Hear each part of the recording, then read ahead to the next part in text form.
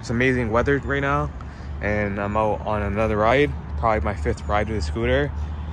So far it's been a lot of fun. My first scooter, and I didn't realize how much fun this is to have to ride around. I probably put around 50 kilometers on it, but I'm not sure since the odometer on this scooter doesn't work. I'll go into more of that later. In terms of acceleration, it's pretty quick.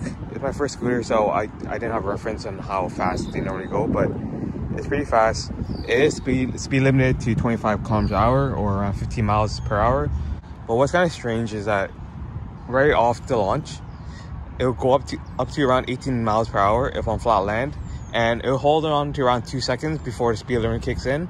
So it kind of shows that there's more power to go faster, but the speed limit kicks in. I wish there was a way to disable that, because it obviously can go faster than 15 miles per hour or 25 kilometers an hour, but it's limited.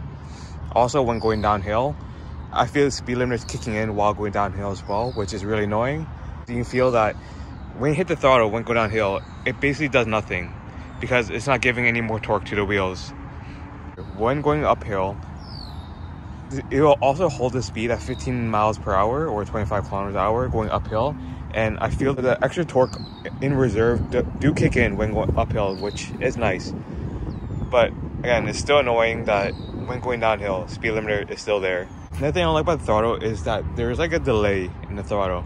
So if you're going around 10 miles an hour, I can't convert it right now in my mind. I don't know how to convert it exactly. Probably around 16 kilometers an hour, and you go full throttle, there's usually around a 2 to 3 second delay before you start feeling a surge of torque pulling you forward.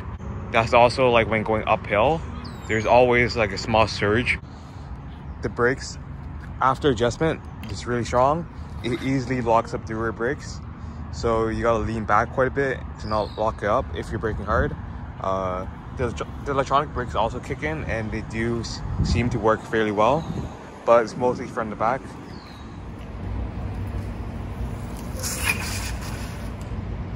Ride quality is decent. I don't have a reference on any other electric scooters, but I can feel the suspension working. Tires have decent grip.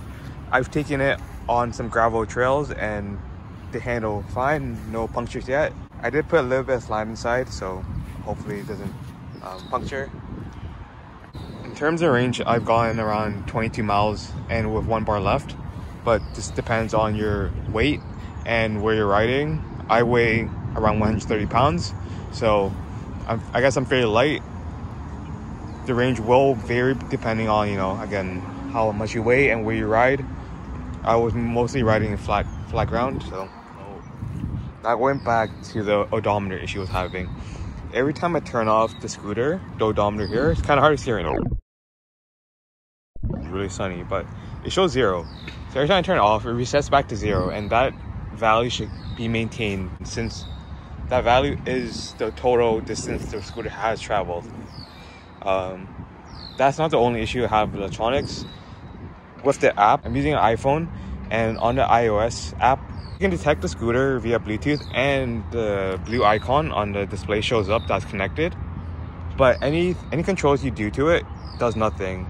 So I couldn't control any of the settings for the scooter, and that's why everything shows a miles. So this video might be all over the place, but I guess I haven't really talked as much about the ride quality itself and durability. I don't have much video footage of me riding. Since I don't have a action camera or easy way to record myself riding it. I mean, mainly riding around the city on bike paths and trails. I also went off-roading with it because why not?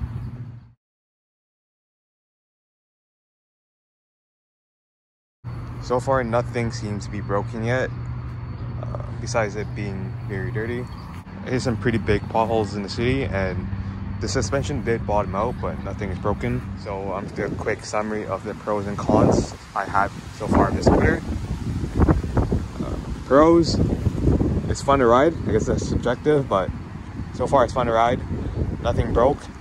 Fairly quick, besides the limiter. If the limiter wasn't there, it would be so much better. Brakes are good.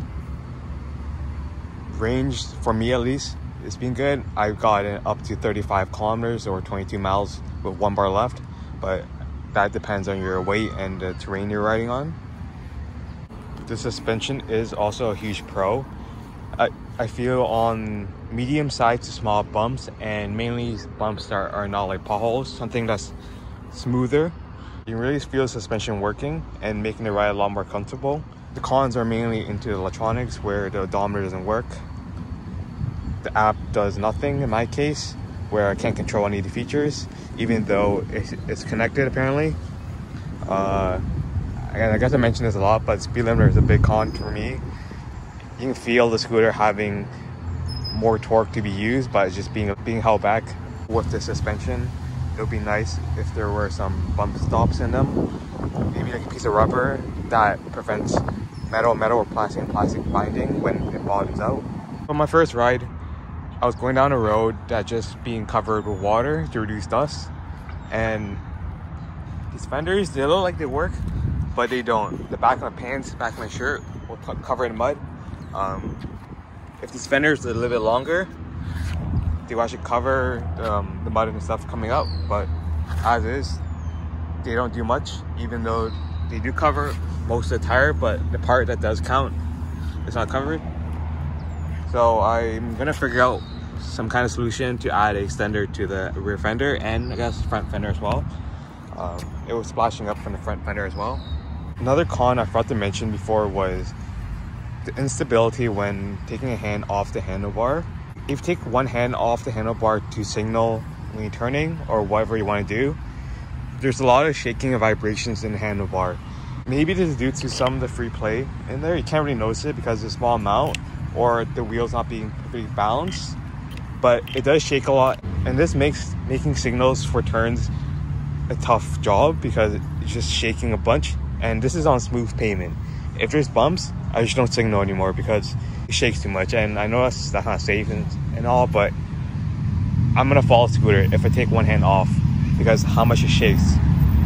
Overall, after around probably 50-60 kilometers, I'm having a lot of fun with it, and I'll make sure to ride it even more and give you my further thoughts later on. Would I recommend it right now? To be honest, I'm not very sure. Just because of the electronic issues, it's kind of hard to recommend it when some of the features you want to use, like just basic features like changing the units on the display, can't be done right now. It's a maybe. If that doesn't bother you too much, sure. And maybe I got a bad model that has electrical issues, so that's not guaranteed for everyone.